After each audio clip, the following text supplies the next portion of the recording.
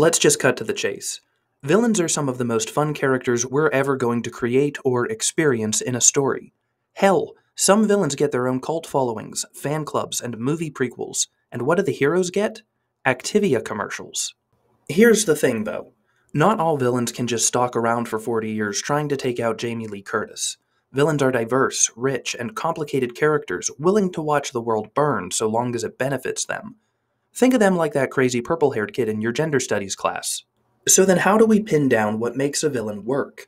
If they're so unique, how will we apply any general rules to writing these characters that work?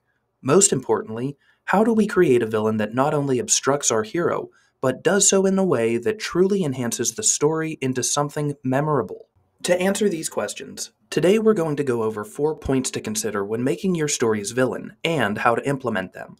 Specifically, we'll look at my second favorite red-headed murderer, Abijah Fowler, and his main squeeze, Heiji Shindo, from the Netflix series Blue Eye Samurai. So strap on your butt plug face mask as we plunge our way into point number 1.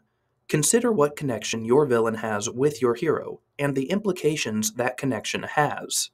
One of the main pieces of advice you'll hear about villains is the need for them to have some connection with your hero. This advice is about as vague as a woman trying to show that she's into you.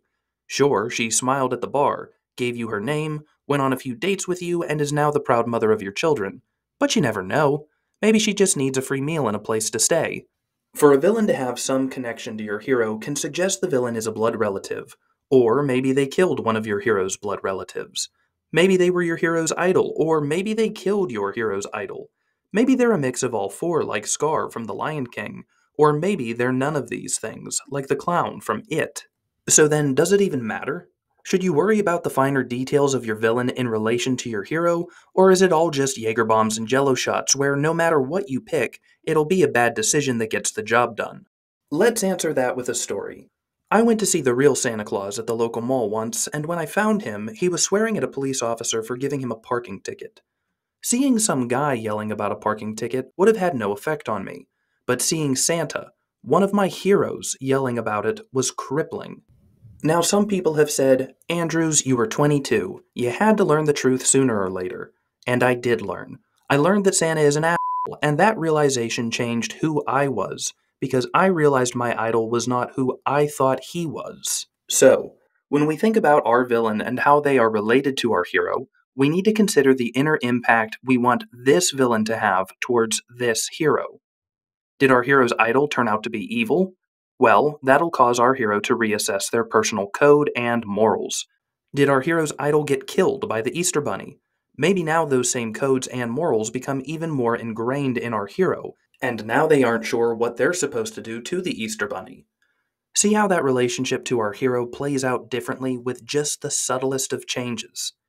What's cool about Abijah Fowler is that he might have a connection with Mizu. He could be Mizu's father, or... You are not!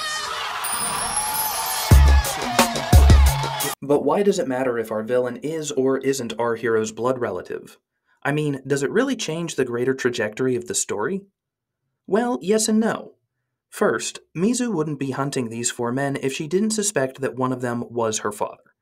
Second, if she knew Abijah was her father, Blue Eye Samurai would end when he died. And third, by making the father's identity uncertain, the authors create an opportunity for the 3 remaining villains to work against each other later on in the story in order to protect themselves. That's wicked smart storytelling, and literally all the storytellers had to do was add a little uncertainty to their primary antagonist. But still, why have Abijah, or any of the 4 men, be Mizu's father? Couldn't she just be a normal Japanese girl who hates all 4 men for exploiting Japan and want to bamboo chop them for being absolute crotch towels? No. And here's why. You see, by having a villain that is strictly evil, the story gets to ask a question. How is our hero going to defeat the villain? But by having a villain that is evil and also directly related to Mizu, the story gets to ask a different question of our hero, which is, the evil you hate is within you. Are you sure you're better than the monsters you're hunting? In asking this question, Abijah Fowler remains an obstacle for Mizu to overcome, sure, but then also doubles as a moral dilemma for our hero. Blue Eye Samurai isn't just asking, How far would you go for revenge? It's now raising a moral question. You have the potential within you to become this evil person. Will you go too far in your pursuit of revenge and turn into the monster? When writing your villain, consider the implications their relationship to your hero might cause, and then take a step further and ask yourself what moral conflict can this villain agitate within your hero. And that brings us to point number 2. Our villain mimics the hero to the extreme. Think of them as a perversion of a hero's want.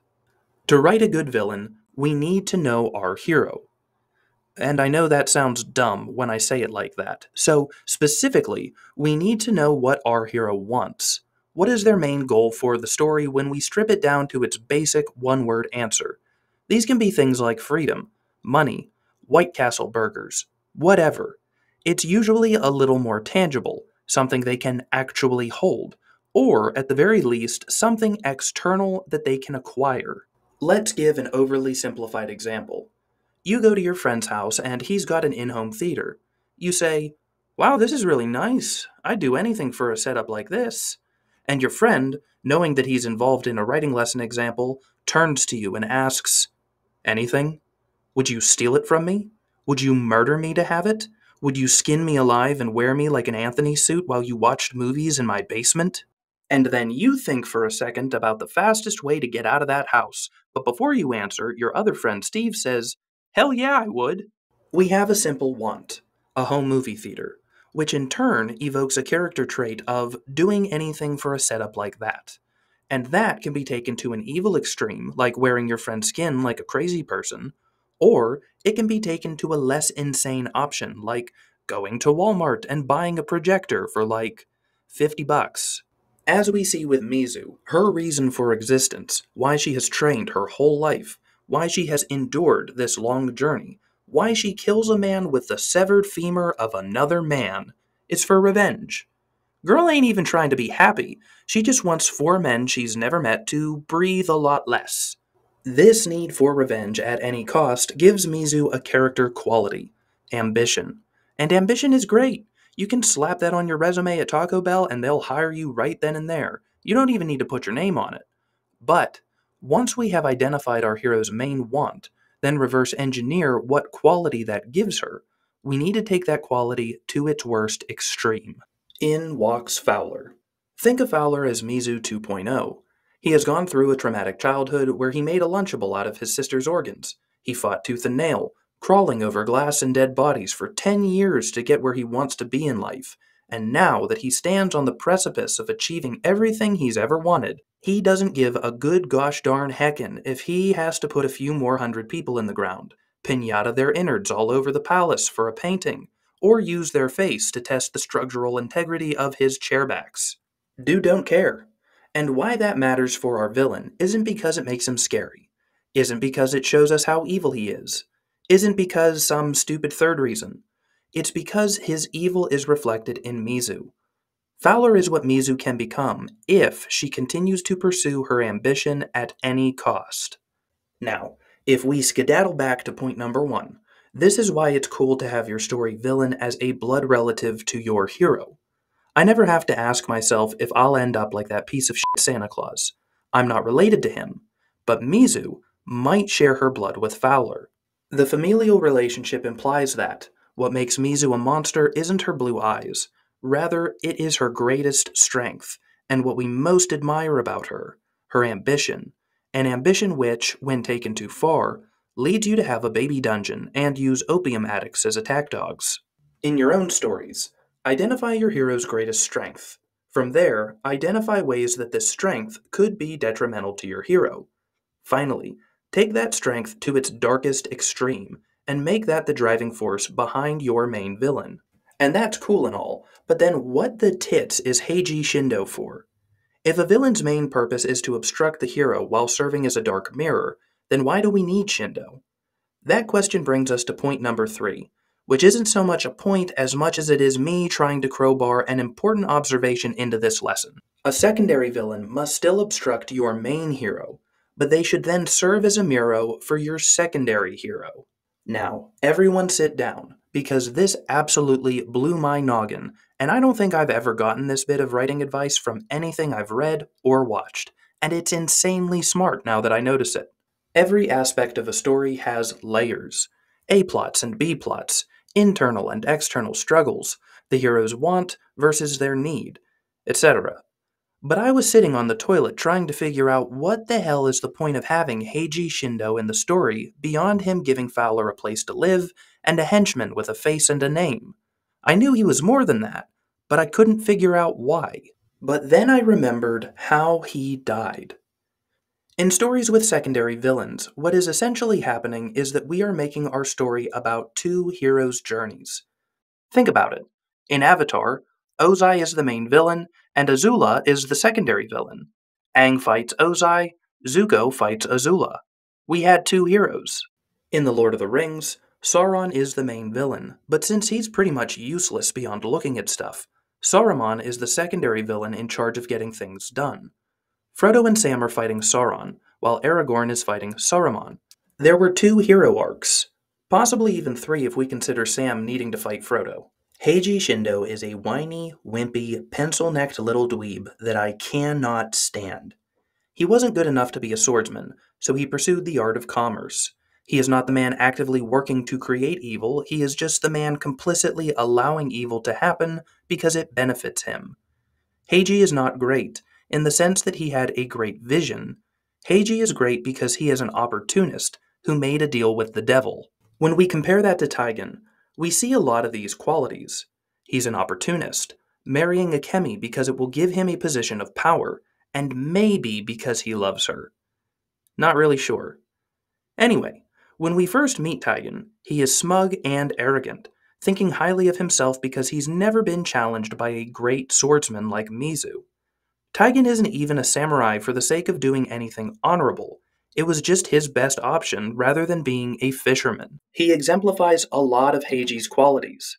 But, unlike Heiji, Taigen is honorable. He doesn't fight Mizu when she is weakened by the Four Fangs.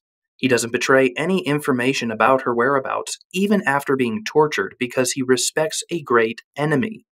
Hell, the guy even fights Fowler to help save Mizu despite having no fingernails. We see that, while Taigen isn't pursuing any great goal beyond regaining his title in a fight with Mizu, he is fighting against the easy way out. He is fighting against the weakness we see in Shindo to be complicit in evil and take the path of least resistance. And that's what made Heiji such a detestable villain. You see, guys, you can have a villain that is a vile and disgusting human being, but that your audience still likes, or you can have a villain that absolutely makes your skin crawl with no redeeming qualities. And that brings up point number 4. Choose to humanize or dehumanize your villain and their motive. As stated earlier, Fowler had to make some hard life decisions as a kid, a decision that warped his little child mind and led him to the conclusion that he would never be in a position where he did not have complete control over his life. Sounds innocent enough considering his circumstances, right?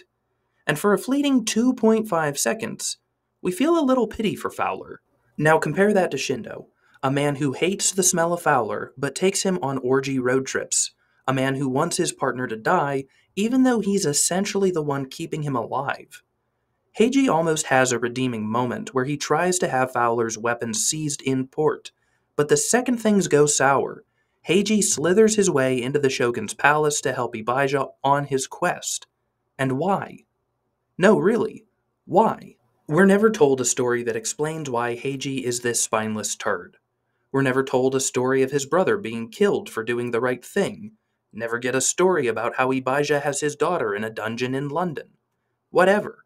He's never humanized. And while I would guess that the writers will eventually give us something to better understand this character, realize that in your own writing, what makes a villain likable or detestable is the audience's ability to understand what drives the darkest of characters to push forward. Thank you guys so much for watching. Don't forget to like the video so more people can find it, subscribe to the channel if you want more writing advice from your favorite stories, and share this video with your friends so they are a little more concerned about what you do with your free time. Holy crap, that was a long video. Oh, the end.